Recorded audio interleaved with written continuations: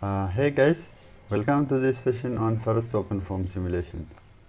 In this session, we are going to talk about this introduction, open objectives, ShockTube problem, what it is, OpenFOAM case structure, generate mesh and run the solver, visualize and post-process the results, and some summary. This will be the point of discussion. So in this session, we are going to simulate a ShockTube problem and obtain results that look like something like this. So something like this: temperature field, pressure field. So we simulate the problem using OpenFOAM. We visualize the results like contour plots and other animations using ParaView. Plots are done using Python for the graphs, or it's also possible to do the same thing using LibreOffice Calc or Origin, TechPlot, MATLAB, Excel, and so on. So in this ShockTube problem, we simulate 7 milliseconds of flow inside a ShockTube with 3 different meshes. First mesh is 100 cells, the second mesh is 1000 cells, the third mesh is 10,000 cells in one dimension. So the problem is one dimension, which means only in X direction we are increasing the cells and see the change in the result. This is called mesh independence test or grid resolution. So we keep in the Y and Z direction without change, or simply unit. Initial values taken are 1 bar and 0.1 bar, which means a pressure ratio of 1, a pressure ratio of 10, and 10 bar and 0.1 bar, which means pressure ratio of between 2 chambers is equal to 100. So the solver, 3 different solvers can be used. One is a sonic foam solver, which was used in the old versions of the foundation OpenFOAM, and it is later changed into raw pimple foam, and another solver is raw pimple foam, the latest versions, but this sonic foam is still in use by OpenFOAM Plus, and the third one is raw central foam. So these solvers are almost similar in few changes.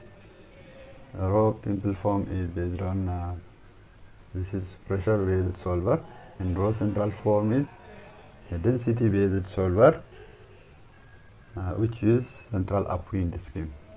So these solvers are transient solvers for laminar and turbulent flow of compressible fluids.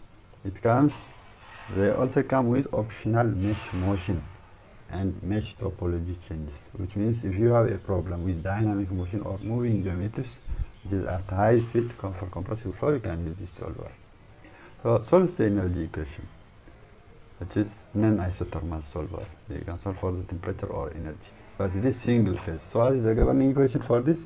So the governing equations are the simplified form of the Navier-Stokes equations, which is called the Euler equations, and this is we are solving in viscid and laminar case. So the main objectives in this simulation series, we will see in detail the OpenFOAM case structure, what it looks like. So what is the main directory, and what are the sub-directories, and what their contents, the files inside. So we modify block mesh dict and run block mesh to generate a mesh. We set up and run the set fields dictionary.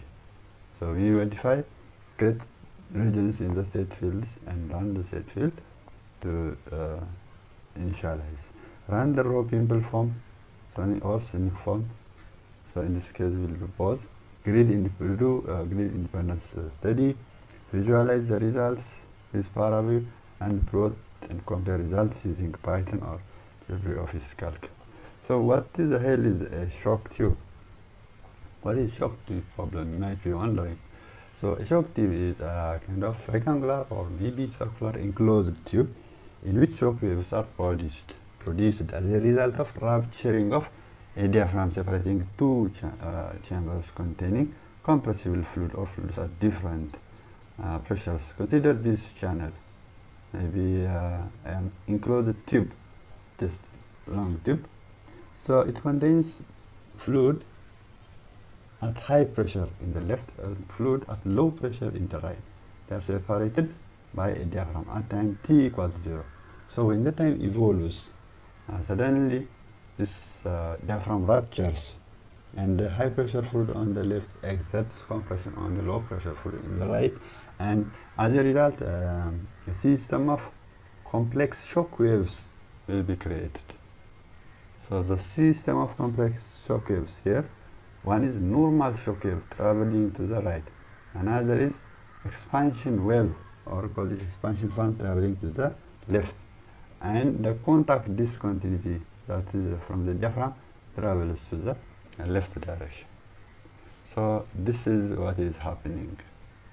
Now what is a shock wave? You might want to understand what shock wave is.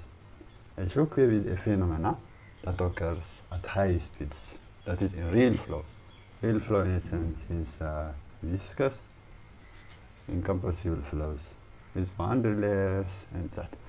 So this is important subject for design or some industrial applications. It has like in rocket nozzles, in combustion chambers, wind tunnel simulations of in wind tunnels, and in simulations of explosions and detonations.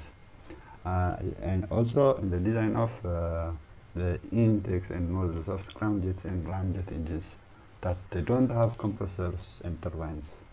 Instead, they use series of shock waves to increase the pressure, to create the pressure reference which is required. Some medical applications. So we are not interested in this application. But why do we want to solve this problem? Well, the ShockTube kit has analytical solution and experimental data, plenty of experimental data. So it is mostly used by many people to test their newly developed solvers. Solvers may be commercial or OpenFOAM, so this is standard test case. And their numerical schemes are validated using this test case.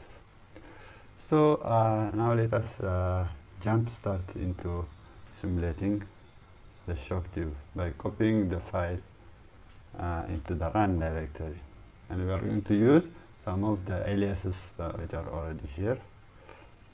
Okay, so we will see